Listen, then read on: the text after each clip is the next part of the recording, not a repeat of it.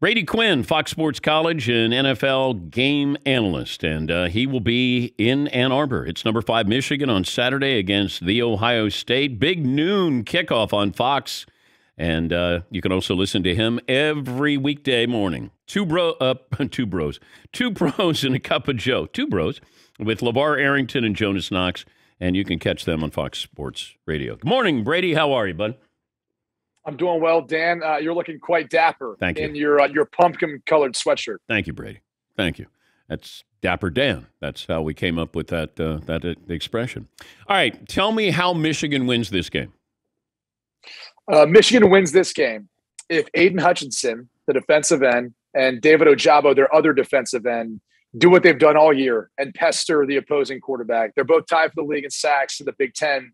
And if you look at C.J. Stroud, his completion percentage drops dramatically from a clean pocket versus under pressure. He completes about 73% of his passes from a clean pocket, about 53% when he's under pressure. And that's something that he really hasn't faced much this season. But when you watch him on tape, when guys start to get close, you can tell he doesn't like it. He doesn't want to take off and run. He wants this to be a 7-on-7, essentially, where he doesn't have to worry about getting hit. That's what we saw last week versus Michigan State, which was one of the better pass rushing teams.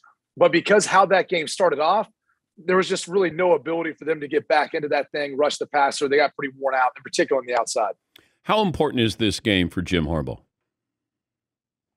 I mean, you could put it up there with pretty much every year they've played Ohio State and trying to find a win in a way of kind of staking his flag in this rivalry and saying, all right, I've arrived. You know, I did it as a player, but now I've arrived as a coach, and I think that would be a huge signal for this program. You know, it's funny, and the reason why I say that is like Penn State, who just signed James Franklin to that extension. You know, they've at least beat Ohio State. Like they've at least showcased, I think in recruiting too, they're a little bit more competitive in recruiting versus Ohio State. And I think in order for Michigan to get back, they've got to do it at least once.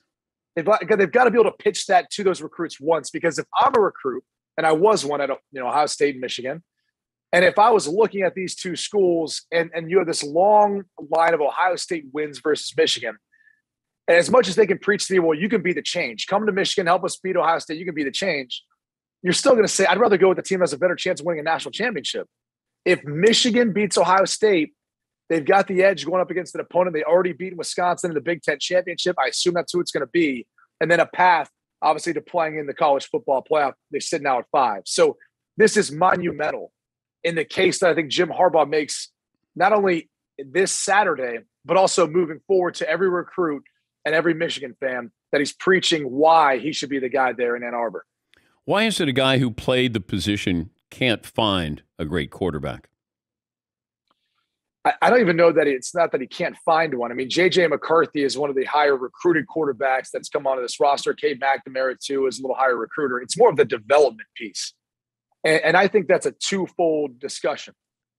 It's the sense of what offense and system are you running? And I think he's kind of found something that works for them now with Josh Gaddis calling plays. But it's more of the development of finding that guy who's able to kind of take over a game when they need him to most. So it's been those two things that have been elusive for them. I do think they've found that rhythm now, getting back to the rushing attack, the rushing game. I mean, if you've looked traditionally, what has won the Big Ten, as much as we want to talk about how talented Ohio State is throwing the football around, they've also, I think 3 of the last 4 years, if I'm not mistaken, led the Big Ten in rushing. Like that's a big component. That's what Michigan started out this season doing and playing good defense, and then bringing Cade McNamara along, who now has 2+ touchdown passes in the past, few games. And so they're starting to evolve there. We're talking to Brady Quinn, former Notre Dame quarterback. He will be in Ann Arbor. It'll be a Fox Big Noon kickoff. That will be Ohio State against Michigan. I also wonder about this, and you can't help but speculate, that if Jim Harbaugh doesn't beat Ohio State this time around, does he look at that Chicago Bears opening? It's going to be open. And I just wonder, you don't want to turn your back on your alma mater, but that might be one of those where both parties say, you know what, maybe it's just not going to work out like we thought it would. Potentially, but I think if I was Jim Harbaugh and I'm looking at that next jump, I better make sure that it's one that I feel really confident that it's positioned where I can go and have success right away. You have Justin Fields, and he's clearly or well aware of how good Justin Fields is. Even though they didn't play each other last year, I think he's seen enough tape on Justin Fields to know how good he is, what he can be as a quarterback. But there's a lot of other decisions that you've got to make with that roster, a lot of other things that I think, we'd probably rather take over the Bears when Aaron Rodgers isn't a part of the Packers anymore. Maybe he's not after this year. I don't know. But the reality is, if that's the only job he's offered and he feels like there's just too much pressure and they've reworked his contract and he just wants to jump back to the pro level, feels like he can be more successful there, sure, you're going to take what's there.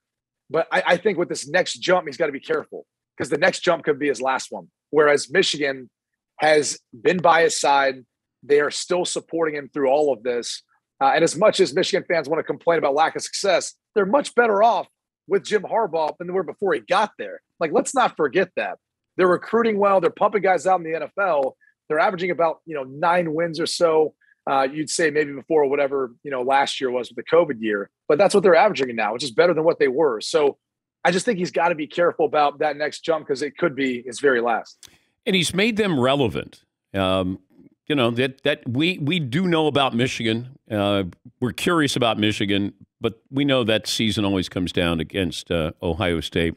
How safe should Cincinnati feel at number 4 in the rankings? I don't feel like they should feel safe, only in the sense that, look, they're sitting there at 4. I don't think they have any room for error. They're favored by a couple touchdowns versus East Carolina this week, right? A close win versus East Carolina. I believe it's on the road. I don't think they're getting docked or pushed back for it. I just think they have to worry about they have to win. That's all they need to do. And I think they're in because the playoff committee's already, put them in this position so far. And, you're assuming one of those teams in the top 4 is going to drop out, right? At least we're assuming Georgia's going to beat Alabama in the SEC championship game. So at worst, maybe, or at best, maybe they move up to 3. But I think they should feel pretty safe. I mean, Notre Dame's behind them. They're not going to move ahead of them unless they drop a game, probably in the AAC championship game. Like, that's where it gets a little sticky. Like, they both have one loss, even though they beat them head-to-head. They don't have the conference championship to wave over Notre Dame. And you can make the case Notre Dame's played better football of late, with the exception of last week where Cincinnati obviously played extremely well, blowing out SMU. But I don't look at anyone behind them being able to leapfrog them unless, they really falter and they end up dropping either this week's game or obviously, their conference championship, which I think that's the only way they fall out of this thing at this point. We saw what happened with the Giants yesterday, that Jason Garrett was fired, the offensive coordinator. What does that matter to a team that is not a good offensive team, no matter who's calling the plays? Yeah, I mean, it's been a lack of execution. They can use Jason Garrett as the scapegoat. The reality is Daniel Jones turns over the football way too much. I think he's got between 7 interceptions, 7 fumbles this year. I mean, it's not a formula for success. He's in his 3rd year starting, and that's been his issue the entire time. Saquon hasn't been healthy, hasn't been as impactful. The offensive line that they've continued to keep trying to building upon, it's never really meshed and developed the chemistry they need. There's just so many different issues offensively. I don't think it's going to matter that they're changing out Jason Garrett. And even though Freddie Kitchens, who's had success doing this before, hell, got him a head coaching job, I don't know that that's going to matter when it's all said and done. I think this is more of a move that signals when you start firing coordinators, that means you as the head coach are feeling the heat. And that someone above you is telling you, like, we got to make a change. I'm not going to say for change's sake, but for optics. Because if we don't, then you're next. You're the next thing coming. So they're just trying to figure out a way of winning football games, looking more competitive, to have some sort of optimism going in the offseason. Otherwise, I think you got to be careful if you're Joe Judge. Obviously, David Gettleman, too, with the way these draft picks have kind of worked out or lack of development. They all could be moving on. They all could be starting over again. We had a topic yesterday, the most awkward quarterbacking situation. Not necessarily bad, but awkward. The Niners, with what's going on with Jimmy G, that they're winning. Like, what if he gets you to the playoffs? Do you then say, hey, thanks, some nice parting gifts? The Eagles, are they going to be all in on Jalen Hurts? The Falcons, do you stay with Matt Ryan? The Dolphins, with what's going on there. The Saints, it feels like they have 3 quarterbacks, but they don't have 1 quarterback there. Which quarterbacking situation is the most awkward to you? You named 2 that I think are really awkward. You got the Green Bay Packers and their success with Jordan Love sitting right there. and Aaron's playing banged up, and you feel like there's the potential based on the rework contract that he's not even back next year. And so how's that going to work out? Because I look at the Packers as one of the best, if not the best team in the NFL. So there's that out there. Like, are you really going to part ways after what could be a Super Bowl winning season? There's a lot of awkwardness to that, right? As far as what it looks like, at least now heading forward. And then the other one is Seattle. I mean, we obviously know Russell Wilson, for some reason, he has got the intention, or was floated out there, that he maybe, would have some other teams he want to be traded to. And they've never experienced, a losing season, but it seems like it's headed in that direction right now. The awkwardness of Pete Carroll in the press conferences, the offense hasn't looked like what they needed to. Now he's got the hurt finger that he's trying to overcome, which I think he came back too early. I've dealt with that injury before. And I think it's hard to adjust to how your hand feels throwing the football after that injury. So you've got all these things. And meanwhile, like, lingering on the outside is, oh yeah, he kind of threw out some teams that he'd want to go to in the offseason.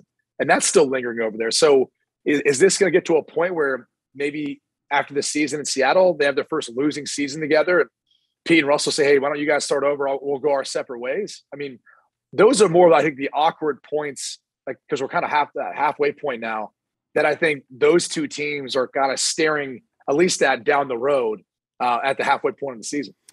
I don't think Russ is there in Seattle next year. I think there's got to be a change for him. I wonder if Pete Carroll would leave, if Russ would want to stay. But it feels like Russ is going to be on another team next year. I just can't imagine. The Giants. What about the Giants? I mean, I feel like if they move on, obviously they've already moved on from the OC. If they end up moving on from, Gettleman, or if they end up moving on from Joe Judge as well, that's a team that, look, it's a big market. He's a part of the power couple. And that's a roster with, when you talk about Evan Ingram, you talk about Kadarius Toney, I think he's got a lot of ability. Sterling Shepard, Kenny Galladay is on that roster. Saquon Barkley too. There's a lot of weapons, and that's a kind of winnable division. I don't know. I just think that market, everything else, I think he wants to get to the East Coast, especially with Sierra. They want to be a part of that. That's one that I would keep an eye on. Safe travels to Ann Arbor. Are they going to be nice to you in Ann Arbor? I mean, I only started once there. We won. So we'll see. I feel like there's not really much trash talking they can do there. I told the fans there in East Lansing that back in, I think it was 2004, 2006, I bought real estate there in East Lansing. So I said, make sure they take care of it for me while I'm gone. I've got a little real estate in Ann Arbor too. So hopefully the fans are taking care of my property there on the field. This might not help, but what you're saying now, this might not. Oh, no, it won't? No, I don't think so. Yeah, we'll figure it out. You might get mooned. They might, pull their pants down and moon you in Ann Arbor. Well, Michigan fans are a little more classy there. They don't spread the cheeks like in East Lansing. I guess that's the difference in a state school, a private institution. I still can't imagine. What's that first time you pull in there with Notre Dame on the team bus, and you got all of these guys who were pulling their pants down and mooning you? It's appalling. It's like, well, look, we're all experiencing Thanksgiving tomorrow. It's not overly pretty sometimes looking at the backside of your turkey, the way it's stuffed in there. All right. It kind of resembles that. So I hope everyone has a wonderful Thanksgiving meal tomorrow and imagines that as their, that's a getting ready to cut the turkey. Great memory. Yeah. Great image there. Hey, safe travels. Great to talk to you. Thank you, buddy. Hey, thankful for you guys. I hope everyone enjoys their Thanksgiving. That's Brady Quinn. You can listen to him Monday through Friday. Two Pros and a Cup of Joe with LeVar Arrington, Jonas Knox.